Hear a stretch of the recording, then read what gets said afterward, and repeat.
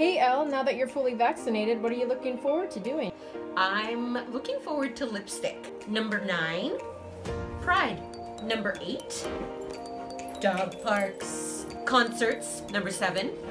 Number 6, getting a real haircut. Traveling. I need to go to someplace where I'm having one of those little glasses with the little cute umbrella stack. Going to plays, going to theater live, dressing up, seeing my friends on stage, restaurants. I want to get back to cozy, intimate dinners at restaurants with my friends, my family.